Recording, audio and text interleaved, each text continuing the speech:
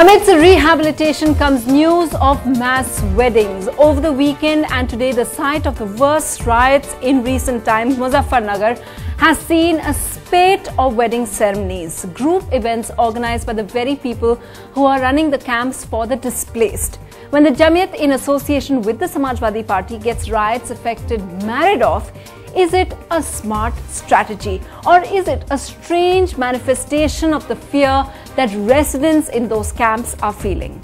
I'm Sunitra Chaudhary, and on Agenda we are joined by Niaz Ahmed Faruqi. He is of Jamiat, who are organizing those weddings. Somebody who completely disagrees with the concept of that is social activist Shabnam Hashmi. She's also here in studio. And we also are joined by Bhukkal Nawab, Samajwadi Party leader, who will answer about the role that the government is playing in this entire process. But before we go to our pundits, let's just see how these mass weddings are being organized in an area that's yet to recover from the riots.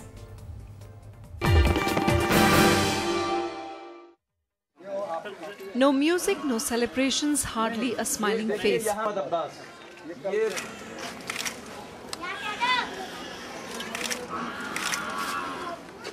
160 couples set to tie the knot at this relief camp in Shahpur of Muzaffarnagar. The 2,000-odd people living here fled their homes after last month's riots, violence that killed over 60 people and left many homeless.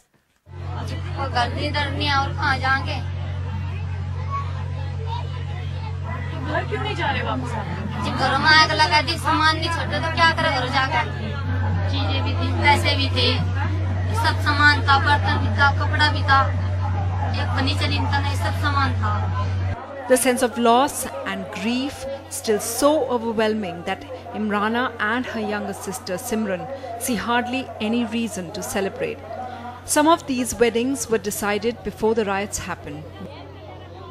Many of the grooms are from other relief camps, and then there were a few who were not affected by the riots.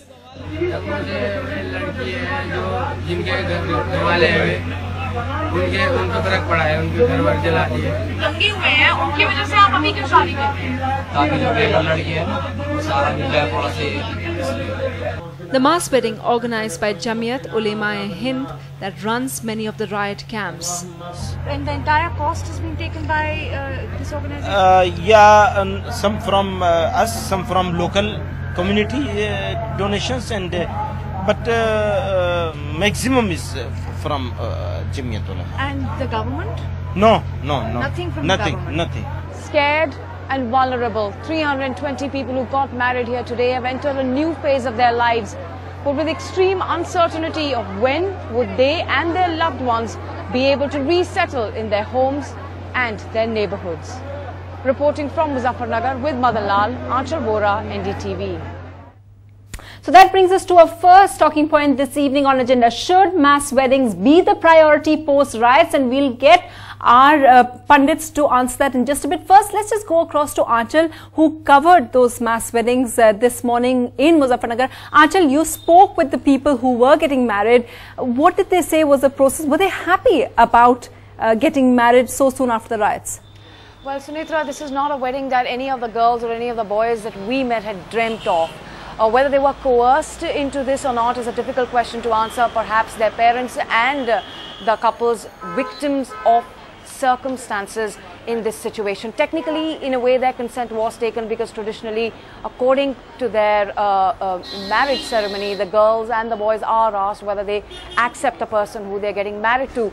But the atmosphere is one of immense insecurity. Now, the parents claimed that they lost all the savings and the material, all the stuff that they had stored for their daughter's wedding. And so how would they be able to get them married off? They are homeless right now. So how are they going to get back to their lives and be in a position again to get their daughters married? We also met some girls. Their wedding, in fact, was not planned before the riots and has been planned in the last week or so because the parents felt in such an atmosphere it was not safe to keep their girls. Girls are most vulnerable in these circumstances, so they wanted to get them married off too. So bit of coercion, perhaps one can say, but both the parents and the daughters victims of these riots. Sumitra?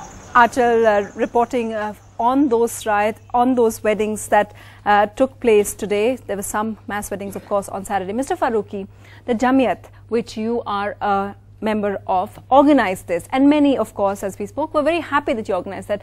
But do you think what makes this top priority when they haven't even been placed at home yet? See, Jamiat Ulama Hind basically works for the rehabilitation of riot victims. This is not for the first time. It has been our experience that during the riots, the most vulnerable victims are children and women. And women suffer on two counts. First, during the riots, they are the main target, the physical violence against them. And then after the riots, when they are in the transit camp, they fall prey to various kinds of people. First of all, the human traffickers. This we experienced during Assam riots.